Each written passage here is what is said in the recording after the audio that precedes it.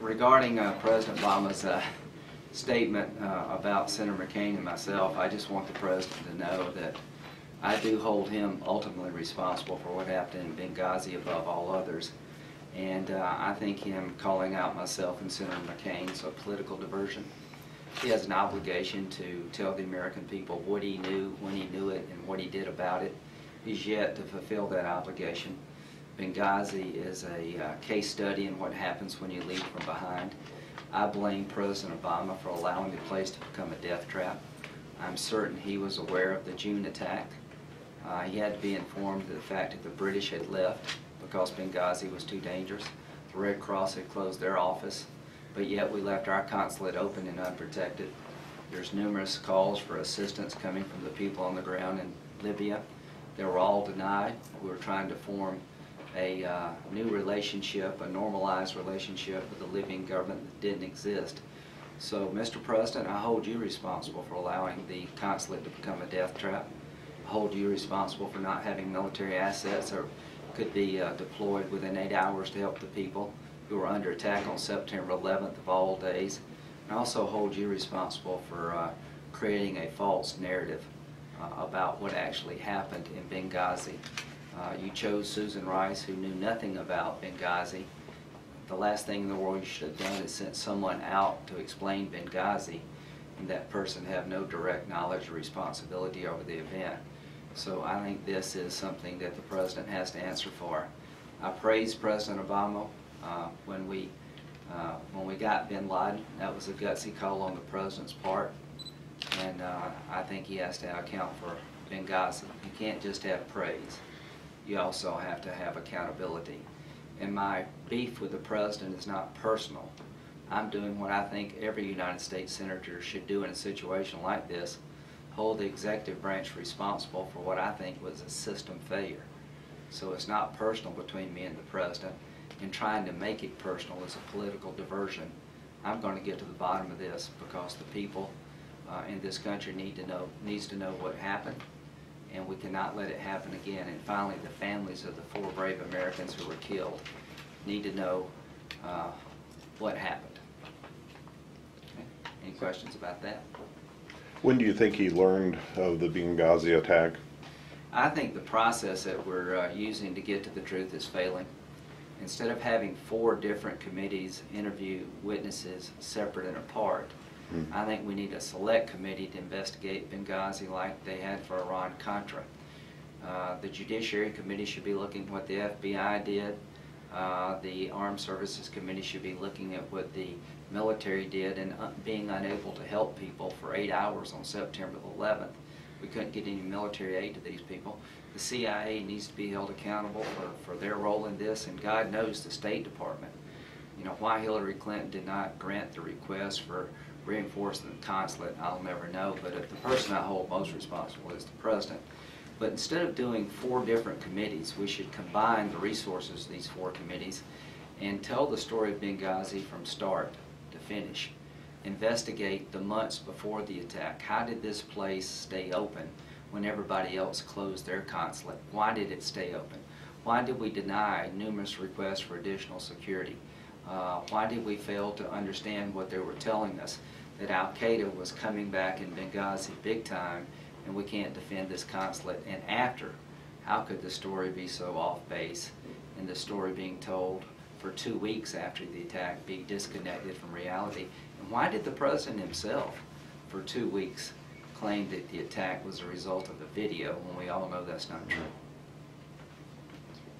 Israel, you talked about making a trip there soon. Can I just add one thing? If we don't do a select committee, if we don't combine resources, we're going to go off in 4 different directions, and the truth is going to fall through the cracks. The best thing to do is for the same group of people to hear from every witness so they can put the puzzle together. You talked about Israel. What role does the U.S. play, and what's the plan? Well, the President is right to say that Israel has a right to defend herself against rocket attacks. I don't think the average American can really appreciate what the Israelis live under. What would we do if our nation was attacked with one rocket coming from a foreign country? We would go after the people with a vengeance. The Israelis live under rocket attack daily. There have been thousands of rockets fired into Israel randomly. The reason they haven't hit a schoolhouse and killed a bunch of children is the Israeli defenses and sheer luck. How would you feel as a parent if you had a neighboring nation firing at your children randomly? And Israel's the problem? I would like to see a two-state solution, but I stand behind Israel's right to defend herself.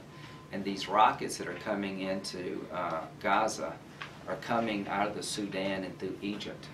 We need to let Egypt know that you have new leadership, but we're going to hold you accountable. I do believe in trying to help the Egyptian people form a new democracy, but I expect the Egyptian president and the new Egyptian government to try to bring about peace, not incite violence. I hope one of the casualties of the Israeli-Hamas conflict that you see going on your television will not be the loss of a good relationship between the United States and Egypt. And some of the things coming out of Egypt are just totally unacceptable. But my point, I guess, is about Benghazi. It's just not about the consulate being attacked. I think it's Exhibit A of a failed foreign policy. Last week, there was a conflict between the Kurds and the Arabs in Iraq. There's going to be a civil war in Iraq because we left the place unsecured.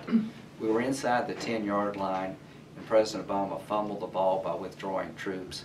Everybody's going back to their sectarian camps. You see Egypt, instead of playing a helpful role with the Israeli-Hamas conflict, inciting violence. You had warlords in Afghanistan from the Northern Alliance threatening to rearm their people because Afghanistan is falling apart because people think we're leaving. The King of Jordan is under assault. The Mideast is about to blow up. Last week, the United Nations said Iran is still not complying with efforts to find out about their nuclear program.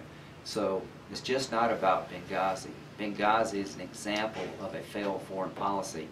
And if President Obama doesn't change his strategy in terms of dealing with radical Islam, there's going to be more Libyas to come. And my big concern is not just about how the consulate was so undefended, but about the thinking that led to this. If you think we can have a small footprint in times of danger, you're wrong. We need to have an aggressive presence in the Mideast to stay ahead of conflict. This idea of leading from behind makes our friends uncertain, and it emboldens our enemies, and it all came to a head in Libya, a consulate that should have been closed. Everyone else left Benghazi but us, and the president left these people in a terrible spot for months. And when that fateful day occurred, it was on 9/11 of all days, and the fact that we could not reinforce this consulate for 8 hours is just totally unacceptable. What military assets were available to him once the attack started? I cannot believe there were not fighter aircraft available in Italy and surrounding American bases to come to the aid of the consulate. On August the 15th, a cable was sent from Libya to Secretary of State Clinton saying, there's 10 al-Qaeda militia groups we've identified in Benghazi. 2 of them have claimed credit for the attack. And Ambassador Stevens said on the 15th of August, if there's a coordinated attack by al-Qaeda, we cannot defend the consulate. So it should either been closed or heavily reinforced. But on September 11th, the day of heightened concern for American interests all over the world, name a place on the planet more exposed than Benghazi, Libya. I find it heartbreaking and impossible to believe that on September 11th, we did not have a military plan to come to the assistance of those who said they were going to be attacked, and in fact they were attacked. So the Department of Defense needs to account for that. Were people watching in the White House Situation Room in real time? They saw There was real-time reports of the attack. Within 24 hours, it was known to be a terrorist attack. The CIA station chief in Benghazi says we're under attack. He named the people involved. There was a Facebook posting by one of the al-Qaeda groups claiming credit for it. General Petraeus testified that the memo he sent up identified al-Qaeda. And this is what's so important. The fact that Susan Rice and the president himself did not tell us about al-Qaeda being involved was a political benefit to him. Not only did Susan Rice tell us this was an attack spawned by a video in a mob that never existed, she said there was no evidence of a coordinated terrorist attack, and she went further to remind us that this president, President Obama, promised to get bin Laden. He did. He promised to dismantle al-Qaeda. They have been dismantled. They're on the run, knowing all the time there was classified information quite to the contrary. Whether or not she knew that classified information, I don't know. But surely to God the President did, because General Petraeus said, I informed the higher-ups that this was an Al-Qaeda inspired attack. Who removed that from the talking points? We've got to find out who that person is. And why did the President himself, for 2 weeks, continue to say he did not know about the attack in terms of terrorists being involved, that he thought it was a video, a result of a video? This doesn't make sense. And why do we need to know? It's appropriate to give the President high marks for bin Laden. It's appropriate to hold him responsible for Benghazi, so future presidents will not do this. If, in fact, the President of the United States, on the Letterman Show, The View, and the UN, failed to mention that Al-Qaeda was involved 3 weeks before his election, that bothers me greatly, because if the truth had been known, it would have undercut one of his political talking points, that we killed bin Laden, Al-Qaeda's been dismantled on my watch. I was fully ready to give him credit for killing bin Laden. It was a good call by the President, but like President Bush, who was overselling our success in Iraq, President Obama was overselling the dismantling of Al-Qaeda, and 3 weeks before the election, there was an Exhibit A called Benghazi, Libya, to prove to the world, if the truth had been known, that not only had Al-Qaeda not been dismantled, they had just attacked our consulate and killed 4 Americans. Do you agree with Senator Feinstein when she says that it was the White House did not remove Al-Qaeda from that? I don't know what to believe. I do know this, that this White House is under criminal investigation for manipulating and releasing classified information around the bin Laden raid that resulted in a Pakistani doctor who helped us going to jail. When they talk about how we got bin Laden, they mention the name of a Pakistani doctor, and he's now in prison for life. When they talked about disrupting the underwear bomber plot in Yemen, the double agent and his family had to be withdrawn, and it hurt our relationship with the British. When they talked about the cyber attacks against Iran, which you could read about in the New York Times, it compromised our cyber attack program against the Iranians. So my point is, if they will leak classified information to put people in harm's way to make themselves look good, would they withhold information that would make them look bad? Somebody has to reconcile the fact that the people at the White House have a history of manipulating national security information in a political fashion. I don't know who took the talking points, the Al-Qaeda reference, out of the talking point, but I do know this. The biggest beneficiary of that change was the President. The biggest beneficiary of deleting Al-Qaeda from the talking points was the President's political narrative that Al-Qaeda had been dismantled. Somebody needs to get to the bottom of this. My apologies for being That's late. okay. What have you guys done on the debt ceiling last week? Okay, the fiscal cliff looms large, and here's the friction point. The Democrats are insisting that we raise top rates from 35 to 39 on the top taxpayers. That generates about $440 billion. We've got to do 2 things at once. We've got to create jobs, and we've got to get this country out of debt. I think Republicans should put revenue on the table. I think that's a fair demand to make of our party, and quite frankly, in the past, we've been reluctant to meet that demand. I think it's fair for us to tell the Democratic Party entitlements are where the long-term money is that, long-term debt is created. If you will reform entitlements in a meaningful way, we'll put meaningful revenue on the table. The best way to do that is to follow the Bowles-Simpson formula. If you cap deductions that an individual could take at $20,000 or $25,000, $30,000, that would take care of every middle-class person that I know. The people that would lose would be the upper-income folks. They would have to actually pay more in taxes. By increasing the rates, I think you make it hard to increase jobs. So let's keep tax rates where they are or try to lower them, and have the wealthy pay more into the system by capping their deductions. I think that's the best way to raise money. And if you do it that way, it raises twice what increasing the tax rate would do. So that's important. If you're looking for revenue, if you cap deductions, you can raise twice the amount of the money that you could if you just increase rates. I'm not interested in creating a political trophy for President Obama, making him look good with a Democratic base. I'm willing to challenge my own base. I'm willing to say that the Grover Norquist pledge has to be violated for the good of the country. And that pledge would prevent me from taking money from eliminating deduction to pay down debt.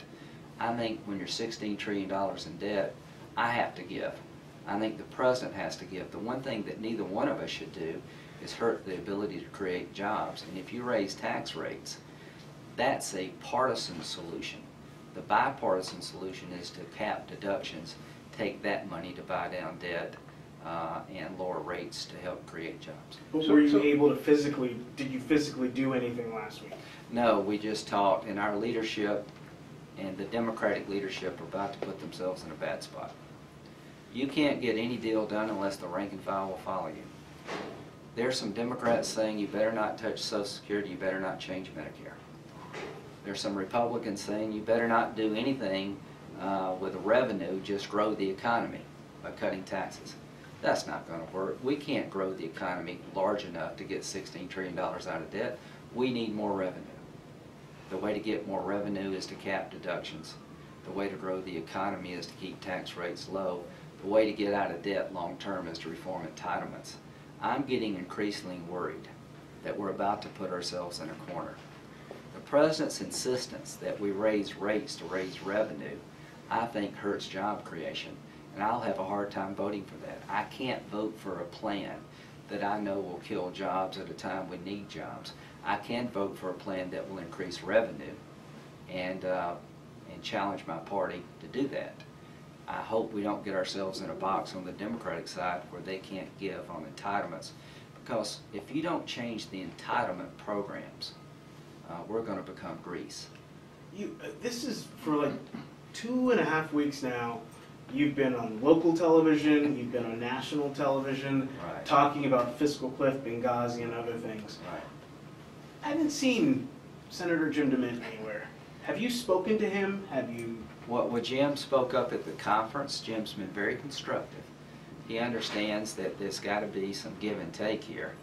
And our party has got to show the country that we'll put the country ahead of ideology. So do the Democrats. If we're not willing to do that together, this country's going to fail. And I think a vast majority of the Senate and the House is in a good spot about defying ideology for the benefit of the country. But when you start asking me and Senator DeMint to raise tax rates to create revenue, knowing it will kill jobs, you're asking us to do something that just makes no sense to ask of us. And when I ask the Democratic Party to grow the economy and forget about Republicans putting revenue on the table, I'm asking too much of them. I'm going to ask them, let's save entitlements for the people who need it the most. If we don't do something, Social Security and Medicare is going to go bankrupt. I'll have, as a retired member of Congress one day and as a veteran of the military, income apart from Social Security. There are a lot of people in my state, that's the only thing they have in retirement. I'll have some health care benefits outside of Medicare. But for my aunt and uncle, they live off Social Security, and Medicare is their only health care programs. Let's save these programs for people like my aunt and uncle, retired textile workers. And the way to save it is to ask Lindsey Graham to pay the full cost of Medicare premiums and to take less when it comes to Social Security benefits, because I can afford to. Ask me to pay the full cost of my Medicare premium, I should. Ask me to take less in Social Security benefits because my aunt and uncle need the money more than I do, I will. I'm willing to do the hard things, but I'm not going to do something that's politically motivated to destroy job creation at the time when we're about to go into recession. Does Simpson Bowles violate the Grover Norquist pledge? Yes. Okay. But Simpson Bowles does not raise tax rates. Right. The pledge says two things. It says we're not going to raise tax rates. Count me in. If you want to create more revenue to the federal government, create more jobs in the private sector. Every time we cut taxes from President Kennedy to now, there's been a boom to the economy. But I do believe that capping a deduction and taking that money away from the few to pay down debt is smart.